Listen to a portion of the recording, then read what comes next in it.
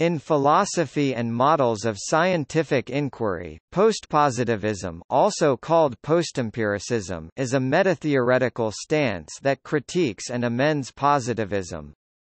While positivists emphasize independence between the researcher and the researched person or object, postpositivists accept that theories, background, knowledge and values of the researcher can influence what is observed. Postpositivists pursue objectivity by recognizing the possible effects of biases. While positivists emphasize quantitative methods, postpositivists consider both quantitative and qualitative methods to be valid approaches.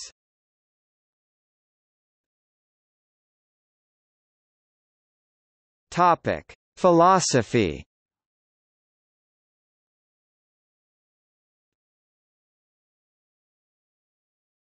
Topic: Epistemology.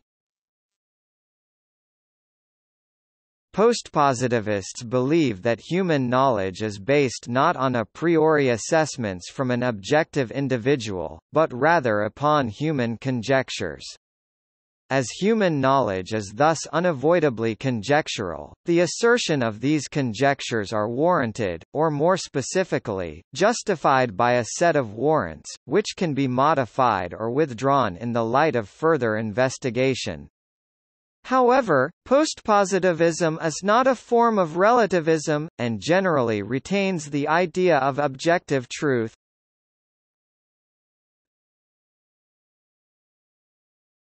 Topic: Ontology. Postpositivists believe that a reality exists, but, unlike positivists, they believe reality can be known only imperfectly and probabilistically. Postpositivists also draw from social constructionism in forming their understanding and definition of reality.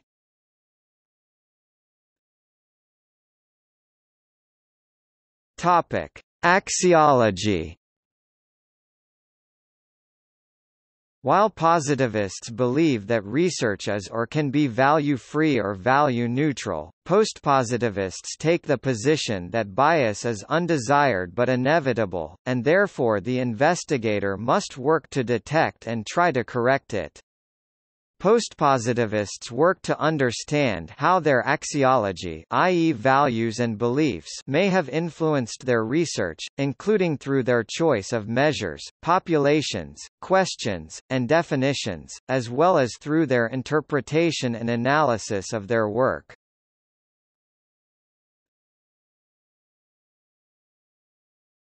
Topic: History. Historians identify two types of positivism: classical positivism, an empirical tradition first described by Henri de Saint-Simon and Auguste Comte, and logical positivism, which is most strongly associated with the Vienna Circle, which met near Vienna, Austria, in the 1920s and 1930s. Postpositivism is the name D.C. Phillips gave to a group of critiques and amendments which apply to both forms of positivism. One of the first thinkers to criticize logical positivism was Sir Karl Popper. He advanced falsification in lieu of the logical positivist idea of verificationism. Falsificationism argues that it is impossible to verify that beliefs about universals or unobservables are true, though it is possible to reject false beliefs if they are phrased in a way amenable to falsification.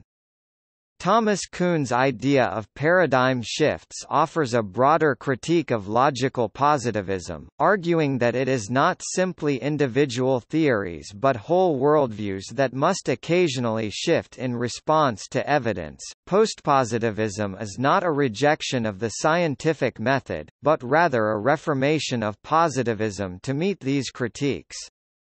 It reintroduces the basic assumptions of positivism, the possibility and desirability of objective truth, and the use of experimental methodology. The work of philosophers Nancy Cartwright and Ian Hacking are representative of these ideas. Postpositivism of this type is described in Social Science Guides to Research Methods.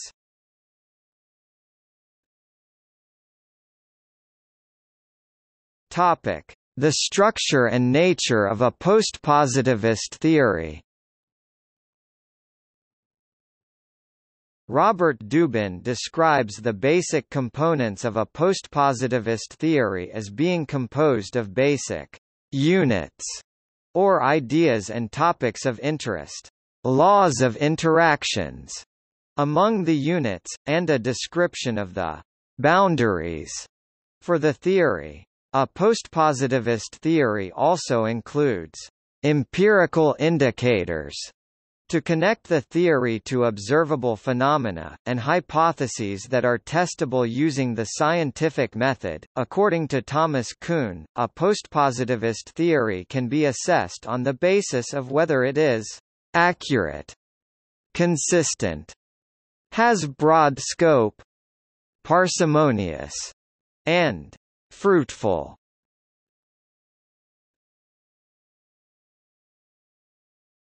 Topic: Main publications. Karl Popper, 1934, Logik der Forschung, rewritten in English as The Logic of Scientific Discovery, 1959.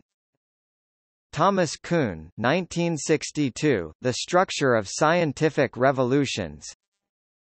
Karl Popper, 1963, Conjectures and Refutations.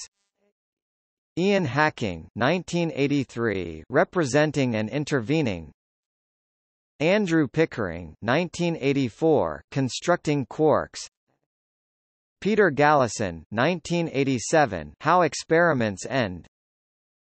Nancy Cartwright, 1989, Nature's Capacities and Their Measurement. Topic: See also: